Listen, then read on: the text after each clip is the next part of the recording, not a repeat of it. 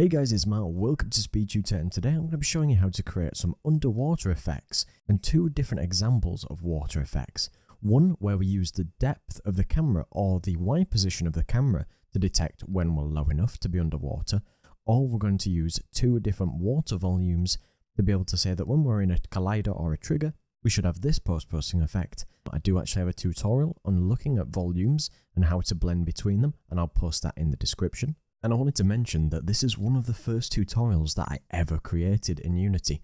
I'll actually leave a link so you can laugh at it down below. And do be sure to check out Unity's brand new Mega Bundle, which is 23 assets for $23. There's some insane tools, massive environments, and it's every single asset for $1, which is absolutely incredible. We're going to be using URP today, and you can do this in the standard and HDRP, and I'll put links in the description to show you how to use post-processing in all those things. So to get started, I've got the tropical nature environment from the Cinti assets because it has some nice water that we can use, and I'll put the link below to that as well. Now to begin, URP doesn't actually require you to import post-processing, but if you're using any other version other than URP, you may need to go to Package Manager, Unity Registry, and search for post-processing. So what I've done is I've created an empty game object and I've just called this my surface volume. I'm just going to add the volume component. I'm going to keep it on as global because this is just going to be the same whenever we use it. You can keep the weight as 1, and we need to create a new profile, so you can click new. I've actually created a couple of profiles, so I'll just show you my surface profile here. It's got bloom, color adjustments, tone mapping, and vignette. Now if I change, I've also got an underwater profile. And the only difference between this is I've actually used a gamma lift, so when we switch the profile out, it's just got a blue hue with all these trackballs. I've just pulled it down to the bottom, so we can swap the post-processing profiles and get an entire different look of our scene. Do be sure to throw a like on this video, and all these scripts will be on my Patreon along with 205 different scripts, assets and projects you cannot find anywhere else. I've named this script Underwater Depth. So first of all, we're going to have a transform component to the main camera. So we want to find the main camera, and we want to set what our depth should be at any point. So we need to detect when we're so low. Then we're going to have an update method, and we'll say that if our main camera .position.y is ever less than the depth value that we've set, so if it's ever below that, we most likely are going to be underwater. We want to enable or disable some effects. So that there, I'm going to create a method called enable effects and have that as a parameter of boolean and set that to active. And if we're below that depth, I'm going to say that enable effects is equal to true because we'll enable them. And then if there's any other case, we just want to say that enable effects is false because we don't want to do any of the effects. Now we can do something very similar to enable the effects in here. So we want to change our post-processing, but when it's active, we'll change it, and when we don't, we'll do something else. We need to create a reference to our volume. So we say private volume, the post-processing volume. And then we want a reference to our volume profile. So I've named one the surface post-processing and the underwater post-processing. So now to access both of those, we can say that the post-processing volume.profile is equal to our underwater post-processing. And then in the other case, we can say that our post-processing profile is equal to our surface post-processing profile. I'm just going to put this on my main camera. So I'm just going to add the underwater depth. So we can leave it at 0, we can select the actual surface volume here and add it in here. We're going to select our two profiles, so we'll select the surface and the underwater profiles.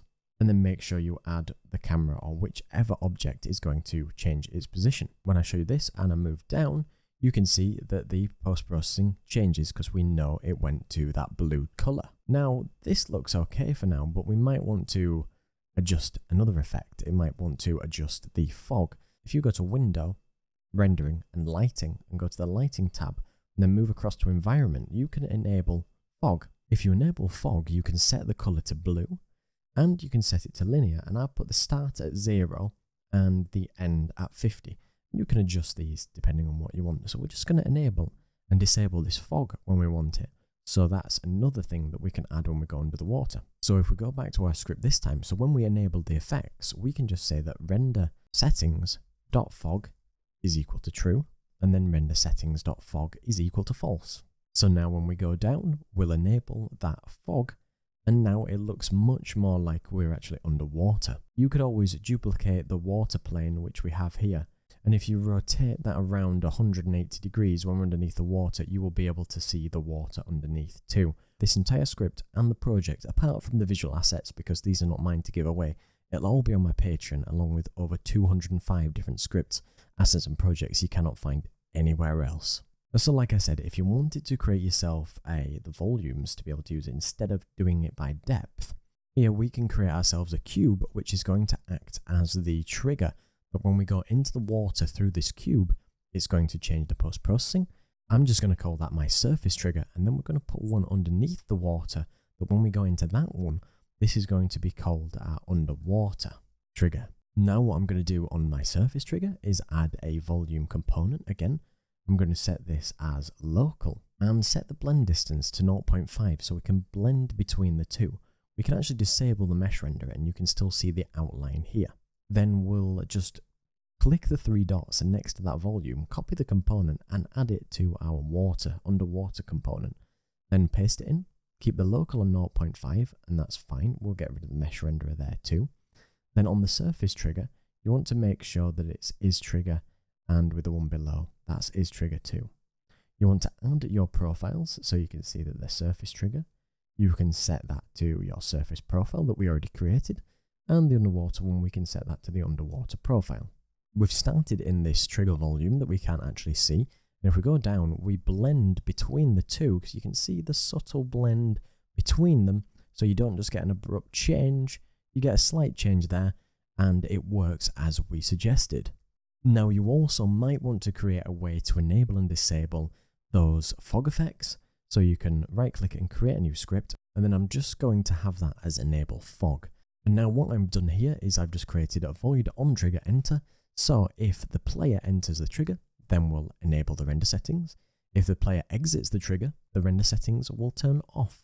So we could go to our underwater trigger like we looked at before, and we're going to add our enable fog script to that. And then like I said, make sure your player or your camera has a box collider, has a rigid body to do the collision, and it's got a tag of player. And then when we go down, it will enable that fog effect, and it will do it above and below and transition between the two. I'll put these two scripts and the project on my Patreon so you can mess around with it all you want, and do be sure to check out all the links down below to get all the best sales savings that you can find for this month across Humble and the Unity Asset Store. And a big thank you to all my patrons, special thank you to Peter Steiner and everybody else who comes to watch the video.